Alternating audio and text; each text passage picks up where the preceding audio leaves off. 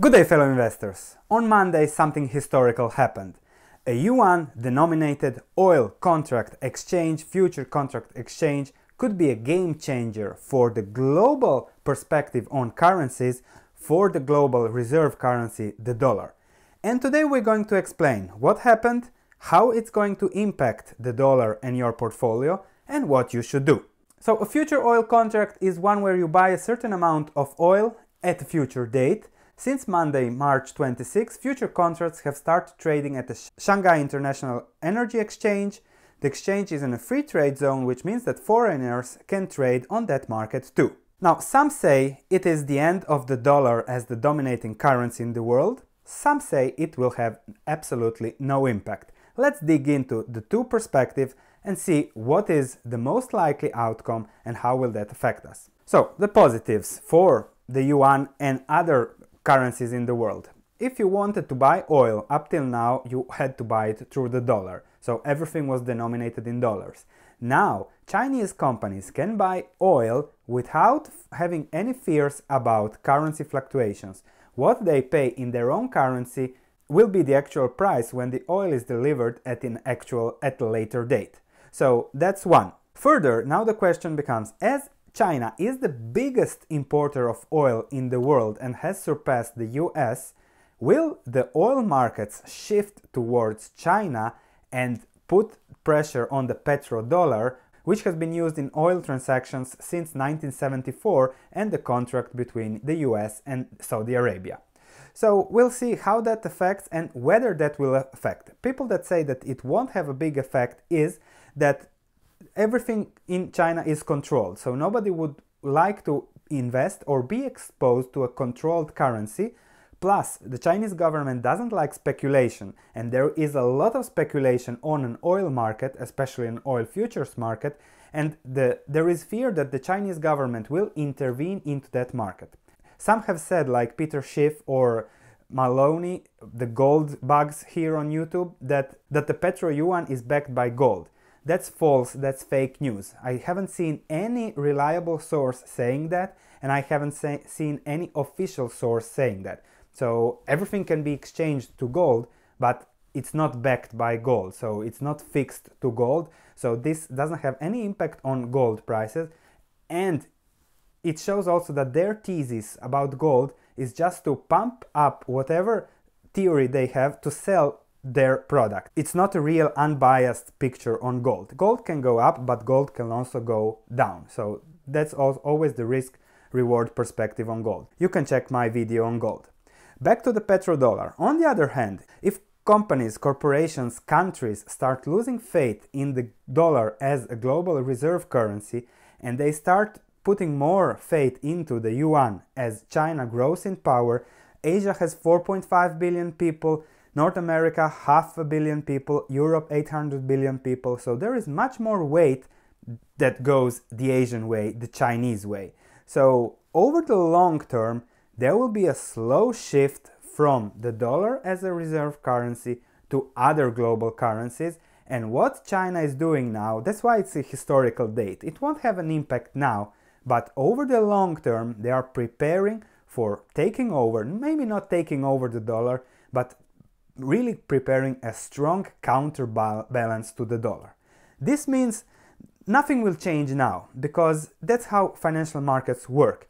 10 days ago, Tesla was a sound company, the stock price was high and everything was okay. Then, in 1 second, Moody downgraded reports about autonomous drive failures, about the slow production of the Model 3, and now the stock has crashed and Tesla is a broken stock, perhaps a broken company, if they won't be able to refinance. So in just one moment, everything shifted. And this is what the Chinese government is playing on. If in the next 10, 20 years, people lose confidence in the dollar and there is something similar ready with all the infrastructure in place, oil futures market, gold futures market, whatever, and free trade, which they will slowly allow, and they will perhaps even let the yuan lose in time, then there is a shift. Okay, we can now shift from the country that's losing the world dominance to a country that's becoming the world's most powerful economic force. And there is nothing we can do it, whether we like it or not. China will become the most powerful economic force in the world.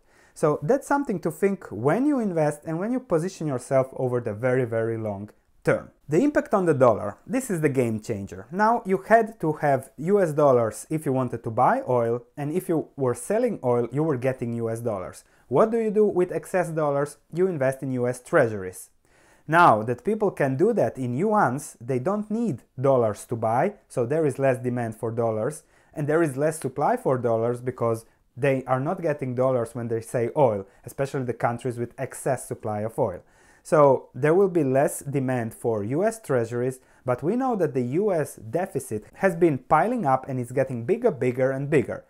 If there is less demand for the currencies, interest rates spike, interest rates increase, the debt burden becomes bigger, bigger and bigger, and this could really lead to an economic slowdown of the United States because of the weaker currency. Will it be counter-affected by increased productivity or competitiveness because of the weaker dollar? Very difficult, because there will be huge inflation if that happens, and that would counter-affect the positive effects. So this is now something that creates a risk. Not necessarily it would happen immediately, but there is the risk of an immediate shift, as things always change in the world. If we take a look at the global reserves currencies, the yuan is not even on the list, but perhaps in 10-20 years it might be there. So what to do from an investing perspective? There is the possibility that the dollar weakens over time. It's a debt-fueled economy. It wouldn't grow at all without all the debt and the money printing that has been going on in Europe, Japan and the United States over the last 10 years. So that is unsustainable over the long term. The big deficits, very difficult to manage. We'll see how will that end up. So that's one way of looking at your thing. The other way is, okay, that's the reserve currency of the world. It will be the reserve currency for the next 5-10 years, so I have nothing to worry. But I'm just saying, keep in mind what's going on in the world globally and start seeing, okay, I have a great business in, I don't know, a dollar denominated currency, but I have a great business, great investment idea in China, which seems the same. Perhaps this is a little bit cheaper. Okay, I'll pick this one to diversify my portfolio. And you do that over the next 10 years. And by diversifying across great businesses, if you have a great business in the US currency, it will do well even if the dollar weakens. If you have a great business in Asia, it will do well whatever happens. So try not to think about what will happen to the currencies.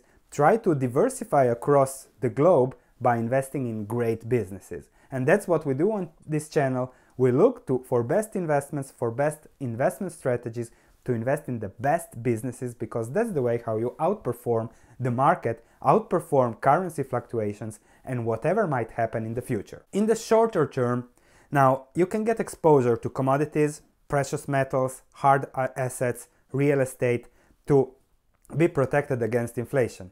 But that's again a hedge. You never know when will that hedge actually work out. So you have to see how much exposure to that you want in your portfolio, or what's the yield in comparison to a normal stock on that hedging part of the portfolio.